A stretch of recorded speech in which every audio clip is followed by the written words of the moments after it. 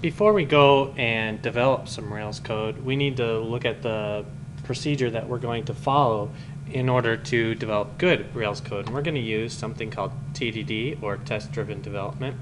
The idea is that we're going to live by this name and be test-driven. In other words, we're going to write tests, and those tests are going to tell us what code we should write.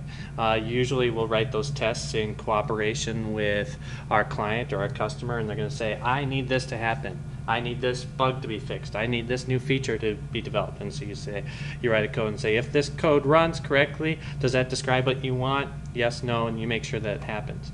And once you've got those tests, then you can enter into an iterative type of development that some people like to call this red-green refactor. And the way it works is we start in this red state. And what we do is we write our test, and before we do anything else, we run our test. And if our test is written properly, it should fail. If it doesn't fail, that means we've already supposedly delivered this bug fix or this new feature. We know that's not true, otherwise we wouldn't have started in the first place. So our test must be broken. We want our test to only pass when we do deliver that bug fix or new feature. We don't want it to pass when we accidentally write some random code and it works. And so this is a first level kind of a test of the test that we've written to make sure it only works when it should. So once we've written that test and it properly fails, then we can go about writing our code to try to pass that test. And what we do then is write whatever code we want and try to run our tests. And maybe it works, maybe it doesn't, but we do, and eventually we write the code so that the test works.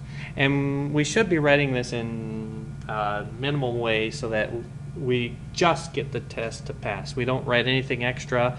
We don't write it necessarily nicely. We write it so that we deliver what the client wants.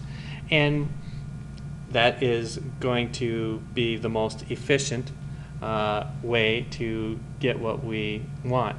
But oftentimes when we do it, our code can turn really nasty really quick.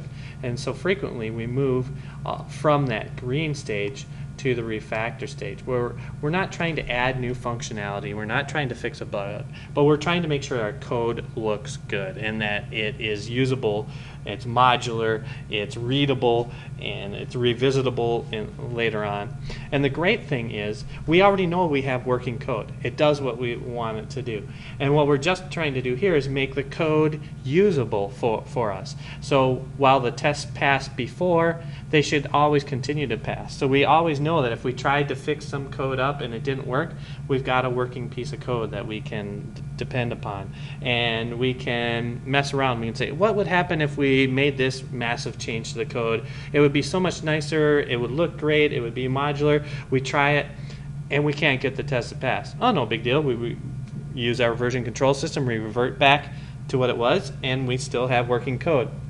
Or we say, oh, we forgot that, we make that little fix, and it works. And we nonetheless always end in an all-test passing situation. So we're very comfortable with messing around with our code because we know that we've got good, or bad code at least, code that works is the key.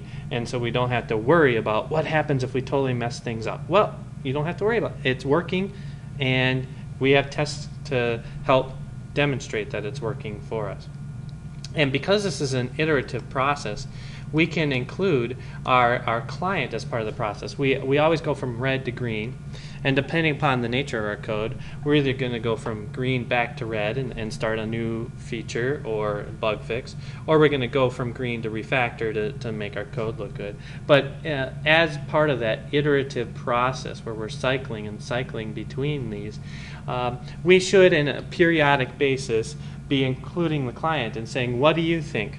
Because the client could say, yeah, that's great, that's exactly what I asked for. But the client could also say, oh, you know, that is exactly what I asked for, but now that I see it, that is not at all what I want. What I really want is this over here. And so rather than keeping on developing in this vein that your client asked for and you thought that they asked for, you can shift gears and recalibrate with your client and say, okay, well, what do you really want then? Write some new tests that reflect their new thinking in the process, and make sure that you end up delivering what they really want that's really going to help them, rather than developing something that might or might not help them.